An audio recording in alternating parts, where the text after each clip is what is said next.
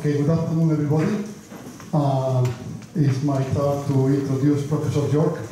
I think introducing Professor Yorke is very easy because I suppose everybody knows him already. Not only because of his, he's very well known for having coined the term chaos in the dynamical system literature, but also for many other contributions in fractal Bayesian boundaries, in control of chaos, and also in his work on... With my collaborators like Ed yeah, of course. His many collaborators. He's also has done many contributions to the genome analysis and also dynamics of spreading diseases, etc. Something that probably many of you don't know is that he received last year an honorary degree by University Rey Juan Carlos in Madrid, Spain, and also last year he received another honorary degree by Université d'Arles here in France. And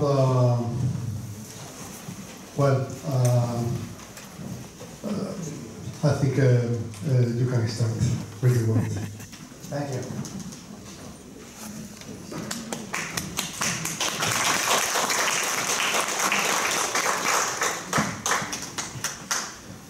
It is the nature of chaotic systems to surprise.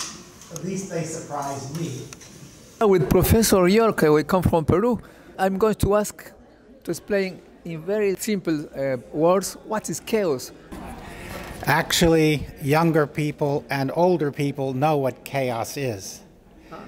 You see, what happened is that the scientists were the last ones to find out what chaos is. Because, see, life is all about little events causing big changes. So, for example, I asked a fellow from Spain last week how his parents met.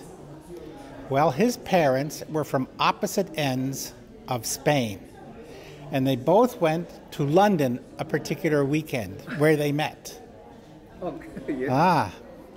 Now, of course, a weekend is not much time, so they, when they went back to their opposite ends of Spain, they still had to get in touch and collaborate. Of course. But now, this fellow I was talking to had these parents, and what would have happened if one of those parents didn't go to London, perhaps to somewhere else, Paris? Then where would my associate be? He would not exist. So a little choice to go to a particular place in London results in new people. Yes. This is little changes producing big changes. Like President Obama. I'm sure, yes. and so many events are about this. Now people are finding it in science, everywhere in science, where small changes produce big changes. Okay. It was Professor Yorke, James Yorke from Maryland, is coming from this big conference, Chaos 2015. It was Encuentro with Science. Este fue un encuentro con la ciencia, amigos.